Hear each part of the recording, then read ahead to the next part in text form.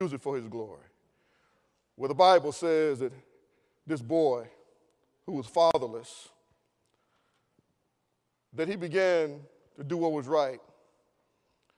And so at 12, he began to tear stuff down he knew shouldn't have been there. There's certain things he knew just wasn't right. There's certain things we know that's not right, so we need to get rid of it, you see. Nobody have to tell us, we know it. So he started to purge Judah and Jerusalem of the high places, the wooden images, the carved images, and the molten images. He broke down the altars to Baal. He burned up the altars. He burned all the incense. He took the graves of the priests and he burned them up. He was showing people through some dramatic action. We're making a clean break with Baal worship.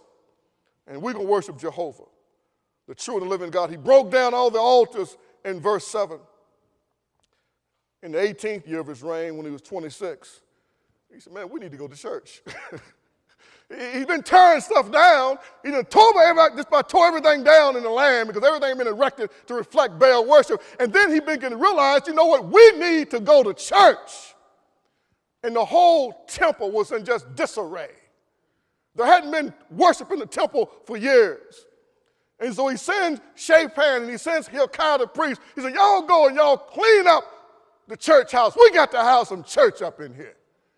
So he sends them and they go in and they're trying to collect some money to buy some 2x4s and buy some block and some stuff to clean the place up. And while they're in there stirring around trying to clean the place up, they come across an old book. Didn't even know what it was.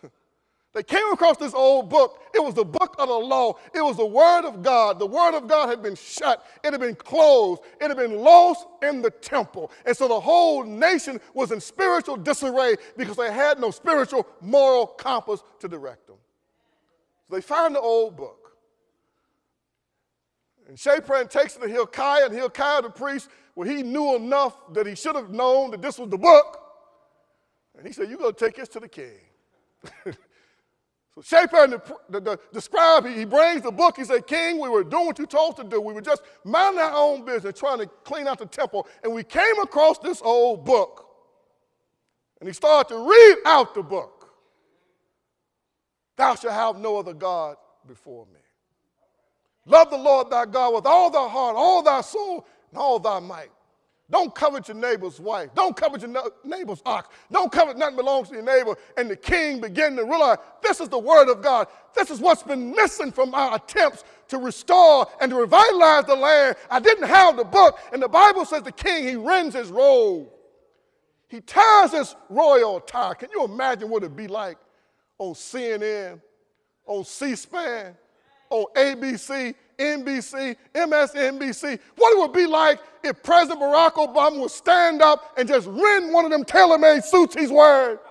Just rend it and say, we've sinned before God. That's why we can't plug up the oil home. We sin before God. That's why we can't fix the economy. We sin before God. That's why we can't get the health care thing right. We just sinned before God for so long, we're headed down this abyss, a slippery slope to chaos and confusion. The only thing going to help us is we turn back to God. Can you imagine what that would be like?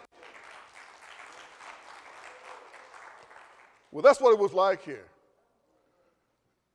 And all he could do was, you got to go see the man of God. Go see the woman of God. Because I don't know what to do. I'm just the king. I don't know what to do. And so Shaphan the scribe and Hilkiah, they went to see the priestess. And I'll tell you shortly basically what she told them. She basically told them the same thing that Belshazzar saw when he was throwing that big party in Persia. And they went into the treasury and took out the gold utensils that had been used to worship God in Israel. The Nebuchadnezzar stole when he plowed the land, and they were having a drunken orgy and drinking their wine and their liquor out of those holy vessels that were dedicated to God, and an unwritten hand came out of nowhere and wrote something on the wall. Meanie, meanie, tickle you farsons. Meanie, meanie, tickle you farsons. And nobody could interpret it. They brought the prophet in, the prophet said, oh, king, you in trouble. You're in trouble. What it means is weighed, divided. You have been weighed in God's balances. God has weighed you. God has judged you. And tonight, your kingdom is going to be divided. And right outside of the wall, the Medes and the Persians were coming in to invade Babylon, to destroy it, and Babylon was no more.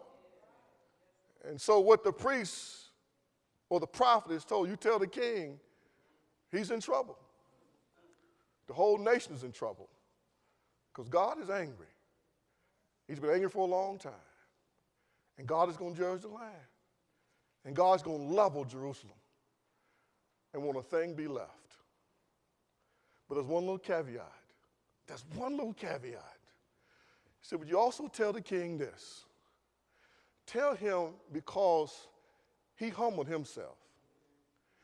Tell him because he repented before God. And tell him because he sought the God of his father David, that God would not allow his eyes to see it. God would not allow his eyes to see it, that under his reign, under his rule, under his leadership, the nation will continue to prosper and to grow. And it won't be until after he dies will God bring the judgment. Well, I believe that God's judgment has already started against this nation. That's just my personal belief. His judgment has already started against us. We just broke down everywhere. We can't fix nothing. We just moved to something else, even though we haven't fixed the first thing yet. We're just frustrated about everything. We can't fix the education system. We can't fix the healthcare system. We can't fix the economy. Now we can't fix the environment. We don't know to cap it and to trade it. We don't know what to do with it. And so everything is just out of control. And now the entire European Union's economy is spinning out of control. And all those economies based on the euros, Greece, Spain, they don't know what to do with their economy. Now the Chinese, they threatening to call in all this debt that we owe to them. What are we going to do? We better crowd to God. We better crowd to God. And I say to the men who call themselves men of God, now it's time for us to be the men of God. To turn our face like flints and cry out to the Lord, Lord, have mercy on us. We have sinned. We have been irresponsible. We haven't been as diligent as we should have been. We haven't sacrificed the way we should have sacrificed. We haven't served the way we should have served. We haven't always had the right priorities. We confess our sins to you, Lord, and help us, help us, help us. Help us to be better men, better husbands, and better fathers. Don't you know if we don't turn this thing around, and I've shared this with you before, let me tell you what I believe the instrument of judgment is going to be against this nation. I believe that the instrument of judgment against this nation, it's not going to be Al-Qaeda. It's not going to be the Taliban. It's not going to be some foreign invasion. It's going to be the very children that we created.